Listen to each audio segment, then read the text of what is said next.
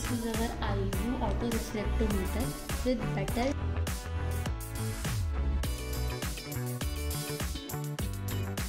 model AR900. We also have another one which is with keratometer, and the model number of that one is ARK900.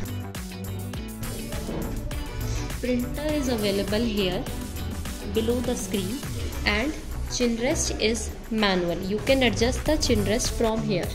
This is the temporary lock, so you can just open the lock from here. The permanent lock is situated underneath this body.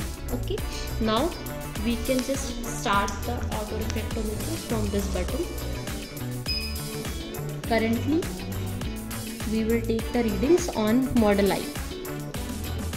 Automatic and manual, both modes are available in this particular model. Currently we are taking the readings on automatic mode. Currently we are taking the readings on automatic mode. As you can see, automatically it will take the readings 3 times. Yeah, so 3 times it has taken the readings.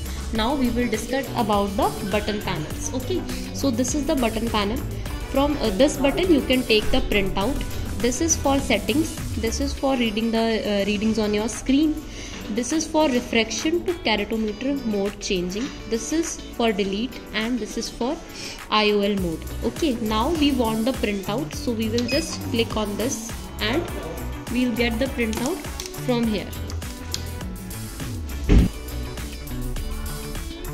Okay, so here is the printout. Now if you want to see the readings on your screen, you can just click the reading button, and then you can see the readings here, right eye and left eye. Now we will discuss about the settings. So just back and click on the settings button. Now you can, as you can see, refraction setup, axis setup, all the setups are available here, so you can adjust it according to you.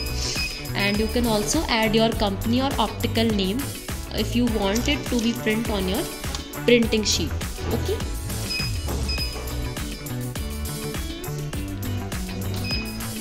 so in this particular model, accuracy is 100%, and we have both models available, auto refractometer and auto refractometer with keratometer. So you can choose any one.